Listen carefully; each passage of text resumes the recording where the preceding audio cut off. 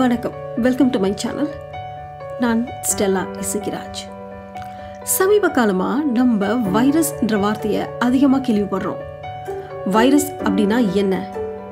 முதல்ல வைரஸை கண்டுபிடிச்சது யார்? வைரஸுக்கும் பாக்டீரியாவுக்கும் என்ன வித்தியாசம்? முதல்ல கண்டுபிடிக்கப்பட்ட வைரஸோட பேர் தெரியுமா? இது எல்லாமே இந்த வீடியோவில் நம்ம பார்க்க போகிறோம். வைரஸ் என்ற வார்த்தைக்கு சரியான தமிழ் சொல் என்ன அப்படின்னா தொற்றுக்கிருமி. சரிங்களா? இந்த வைரஸ் அதாவது தொற்றுக்கிருமி ஒரு தொற்று முகவர், அதாவது இன்ஃபெக்ஷியஸ் ஏஜென்ட் அப்படின்னு சொல்கிறாங்க.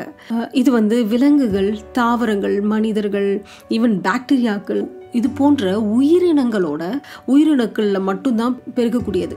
சரிங்களா? இதோட அளவு மிக மிக சிறியது. பொதுவாக பாக்டீரியாக்களோட அளவு ரொம்ப சின்னதுன்னு நமக்கு தெரியும். ஆனால் இது பாக்டீரியாக்களை விட 1000 மடங்கு அளவில் ரொம்ப சின்னதாக இருக்கக்கூடியது.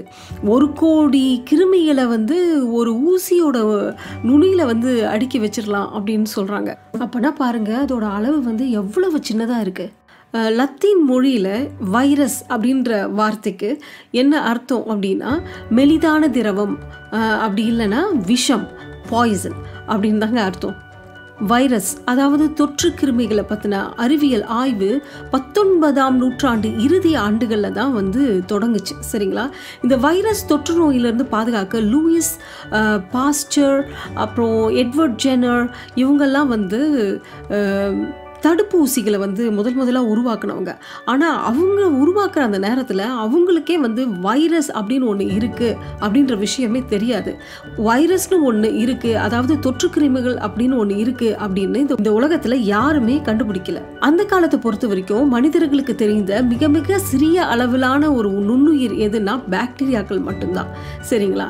அப்போ 1892ஆம் ஆண்டு டிமிட்ரி இவானோவிஸ்கி அப்படின்றவர் தான் நோயுற்ற புகையிலைகளோட இலைகள், அந்த இலைகள்ல இருந்து அதோட சாறை எடுத்து பாக்டீரியாக்கள் உள்ள போக முடியாத ஒரு ஃபில்டர்ல, அதாவது ஒரு வடிகட்டி, அதில் வடிகட்டி எடுத்த பிறகுமே அந்த இலைகளில் அந்த நோய்கள் திரும்பவும் இருக்கிறத பார்த்தாரு. சரிங்களா? ஸோ அப்போ அவருக்கு என்ன தோணுச்சு அப்படின்னா, அப்போது இந்த வடிகட்டி மூலமாக நம்ம பாக்டீரியாக்களை மட்டும்தான் ஃபில்டர் பண்ணி எடுத்திருக்கோம். ஸோ இந்த வடிகட்டிக்குள்ளே கூட போகக்கூடிய அளவில் வேற ஏதோ ஒரு விஷயம் இருக்குது அப்படின்னு அவருக்கு புரிஞ்சுது.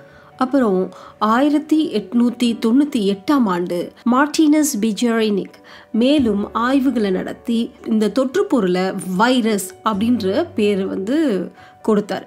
மேலும் இந்த கண்டுபிடிப்பு தான் வைராலஜியோட தொடக்கமாக கருதப்படுது.